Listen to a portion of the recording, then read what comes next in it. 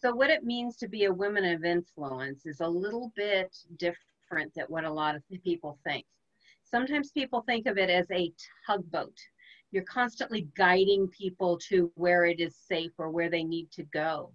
But what we really find as we get older in life, it's much less about being a tugboat because you're constantly pushing against a stream if that's who you are. It's more like being a lighthouse where you're the beacon and you're what people are looking for.